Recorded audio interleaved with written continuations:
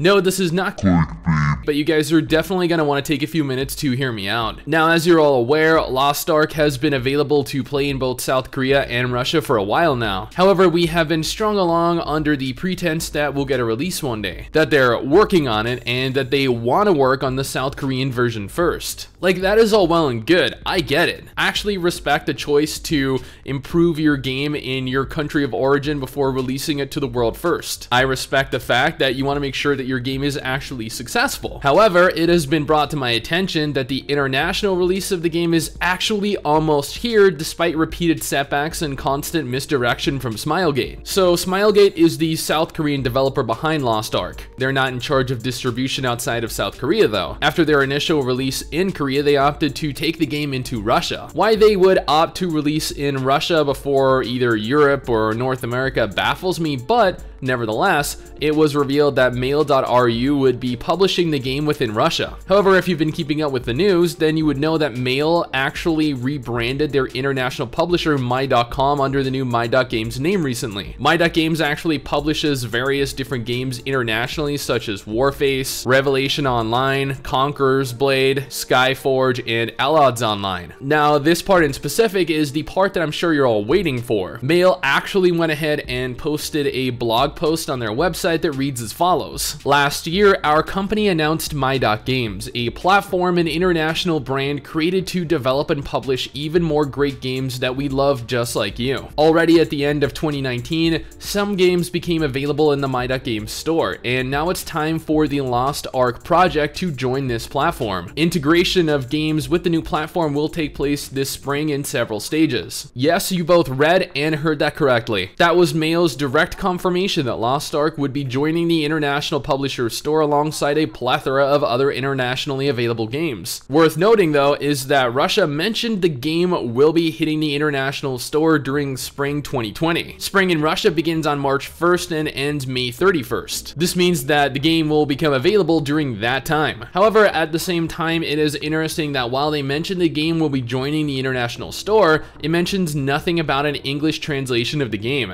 Is this alluding to the fact that while it will no doubt join the store in the immediate future, it won't be published via My.Games in English yet, even though every other game published via the service is available localized into English? Or are they just a little slow in terms of updates? Scrolling down to the bottom of the announcement, they state that they're going to try and make the transfer to My.Games a comfortable and safe experience for users. This sounds like they're transferring over the Russian servers of the game to My.Games and the My.Games store. After integrating Lost Ark with the My.Games store, Lost Ark will become part of a global platform that unites players from different countries. So again, I reiterate, Lost Ark is coming to the My.Games store. My.Games is an international publisher for the game, and therefore the game is going to be released internationally. But at least presently, I do not see any confirmation of any kind of English localization yet. So while we will be able to log into the My.Games launcher and download and play the game, it's definitely possible we won't be able to actually understand any of it until they decide to translate it. Which, you know, they actually might already have planned, they're just not confirming anything right now, even though we're so close to the game actually releasing. Both South Korea and Russia have rolled out a lot of updates for the game in the time that they've been online,